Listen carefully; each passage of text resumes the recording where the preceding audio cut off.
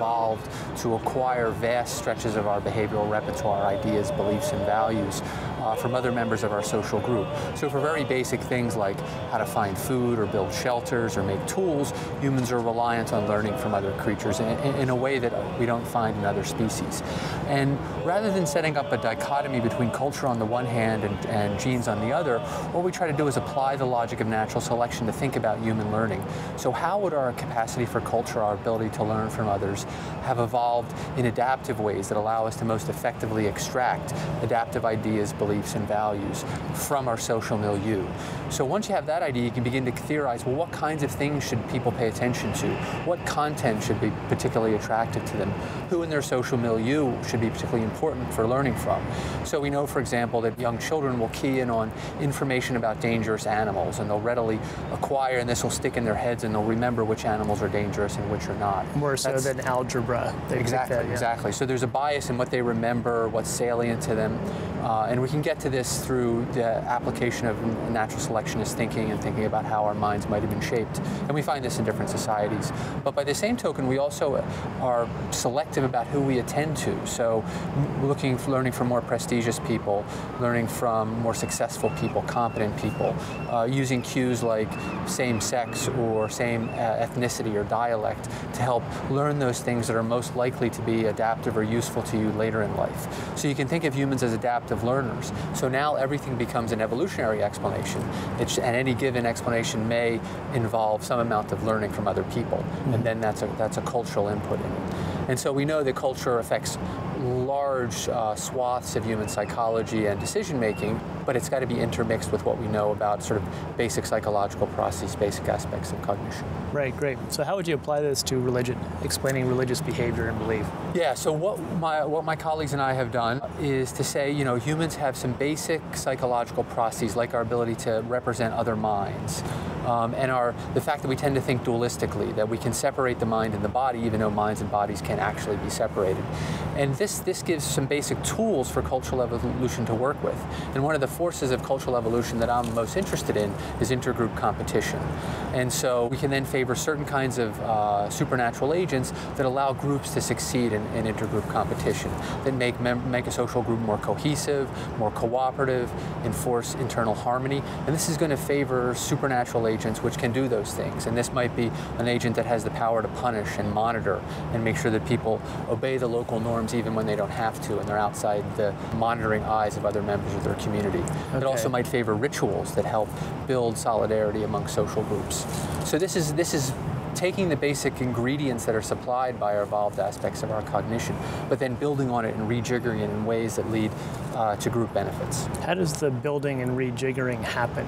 So is there an evil genius who's thinking, what's the best way to design a religion so that we can cooperate better? What are the mechanisms that you'd propose? I think that one interesting way to approach that is to look at actual cases. In Papua New Guinea, there's this region of Papua New Guinea called the Sepik region, and their villages typically don't grow above 300 people. And anthropologists in the 1950s and 60s were puzzled by how come they couldn't scale up beyond 300 people. And then they discovered one village that had 500 people. So an anthropologist named Donald Tuzin went to that village. And this is particularly interesting because this is a region of endemic warfare, where your ability to win fights and battles depends on how many soldiers or how many men you can put on the battlefield. So strangely, these other communities couldn't scale up, but this one had figured out. And what had happened is this group had copied the ritual and economic, integrated ritual and economic and religious beliefs of a very successful group. But in the course of copying them, they made some modifications or twists by mistake. These were errors in the transmission process that made the ritual system even better, and had a belief system that had supernatural punishment and had gods that were bigger and gods of the village rather than just of the small clan. And this allowed this group to scale up and then succeed where the other groups didn't. So this mistaken copying would be an analog to mutations in genetic evolution. Exactly. So it's a random change that then has adaptive benefits. And there's a selective process because they learned this stuff from a group that was already successful, and then in the process of transmission it got modified. Okay. And they were trying to copy it exactly because they thought if they could get the exact same beneficial effects, then they would be able to win, but it turns out they actually got something better. Okay. And so if you step back from this and zoom out, this process is going on all the time. Sometimes when groups copy, they might make a worse copy, and then they just disappear in history. But whenever they get something that's a bit better, that can proliferate.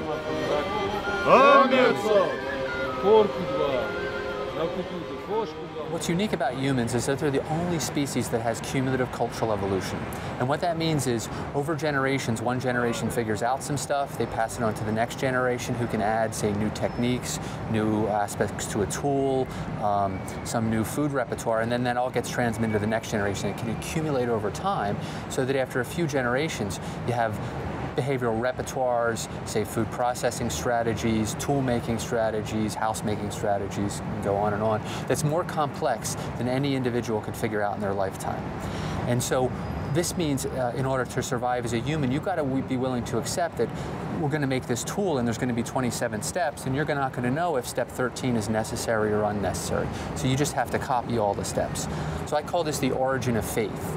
Humans learn to be able to put faith in cultural practices, even if it violates their own intuitions or their own experience. So you might, for example, be willing to follow a detoxification process on cassava or some poisonous thing that has to be detoxified through processing. But you yourself have actually never eaten it. You don't even know if it's actually toxic. You just know when we process this food, we do it.